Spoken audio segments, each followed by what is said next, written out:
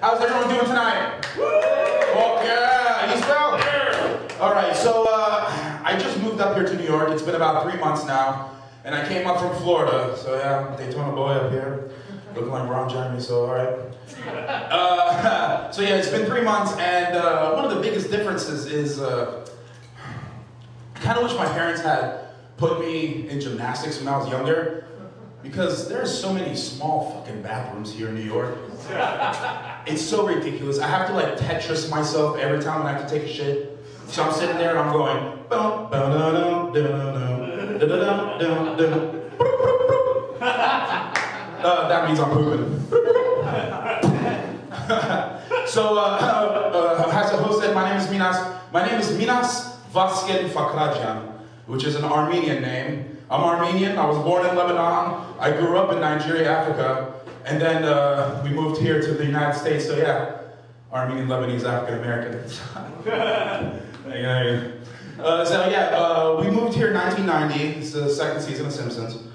So life was good at the time. So we're getting ready to move here, and my father's like, Minas, we are getting ready to come to America right now, and you have to be very careful because it's very dangerous here. And I'm like, really? Because we're fucking moving out of Africa. In Nigeria, where there's like uprisings and there's like children being kidnapped, you know, and like forced to fucking shoot people and shit. This guy's laughing about it. He likes it. Yeah, that's right. Kill those kids. No. So we're getting ready to move here, and you know, and he's like, it's very dangerous because what was happening in the 90s in America, and it was like the talk of the town, AIDS, like it was everywhere. Everybody was like, oh, you know. He's like, it's very dangerous because there's AIDS everywhere in us.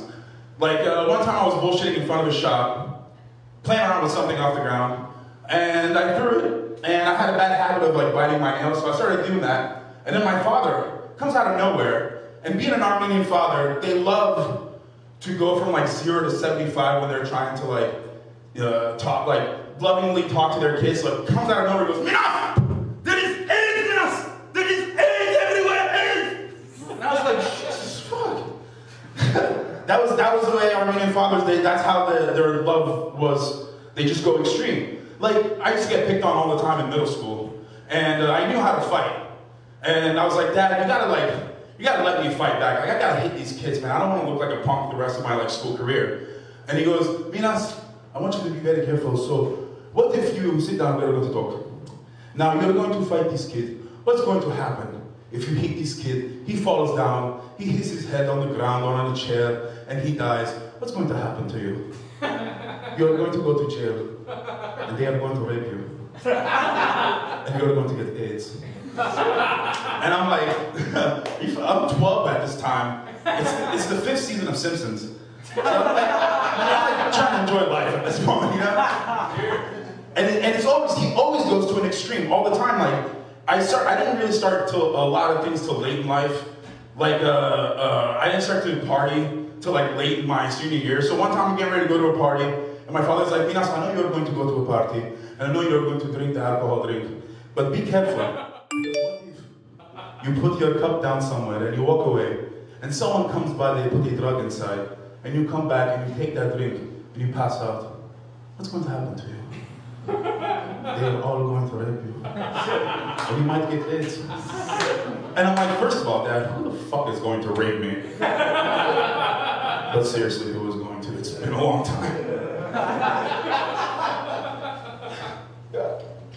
Anyway, so I'm going to leave you guys with this last thought. Since I'm from the South, from Florida and everything, are you guys familiar with a grocery store named Publix? Yeah, right? Yeah. Fuck Publix.